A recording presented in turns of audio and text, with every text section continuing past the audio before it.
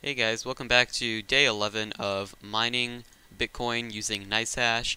A lot of people have told me that there are other places to mine and things like that, but one of the reasons why I like NiceHash is that I can easily, instantly, with zero fee, send this to Coinbase and then sell it. So it just makes it a lot easier of a process than mining something like Vertcoin and having to do such a hassle with it. And by the way, with Vertcoin, I actually won a raffle, which of 5 Vertcoins for the Vertcoin December challenge thing, and so there's that. But I've been mining this for about, I don't know, maybe like 3 to 4 days, kind of straight, right? Or not straight. I took a break for like maybe like a day or two.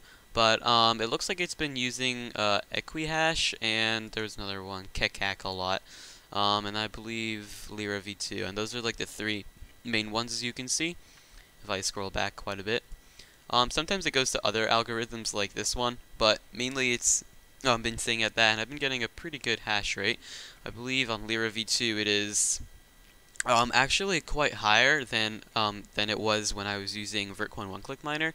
But yeah, I get about 73, 72 it looks like, and then with Equihash I get about 700 hashes, and then on Kekkak or whatever that weird name is 1.36 giga hashes per second. So that's been going pretty well. I stopped it right now, but it looks like the total amount of money I've mined is $16.60, but that changes like every few like seconds basically, or minutes, because the price of Bitcoin changes so, rapidly. If I take a look on the internet and look at the current Bitcoin price, ah crap, not the chart, just the price.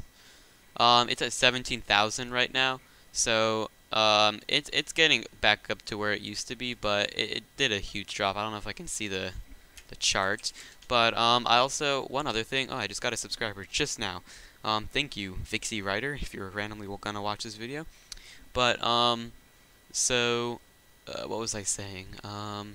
Yeah, so I wanted to know if you guys prefer this style of video where I'm recording my actual screen, or also, I don't know if you can hear my loud computer in the background, but also this is the Bitcoin chart right now. But yeah, so I don't know if you prefer me recording my screen like this or with my phone more, but I kind of like both ways, although my phone is a bit easier. But this has been going pretty well. So I've been getting about $9 a day, it's been saying, but it changes all like rapidly all the time.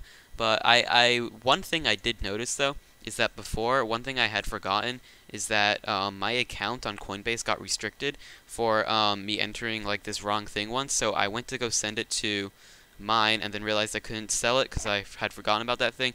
So I had to send it to my dad's Coinbase account actually, and apparently there is a Bitcoin fee of like $20 or something like that. Like I tried to send like $35 or something like that, and there was like a huge ass fee of like $20 or something like that. It was insane. Like it was like more than half of all my money was taken away in a fee. So I'm just gonna be directly sending it to my dad's account from now on, because I lost a lot of money. But one thing I did buy with some of my profits was I did buy a game called Street Fighter 5, and I've been having a lot of fun. I've played 22 hours of it, and I really like it a lot.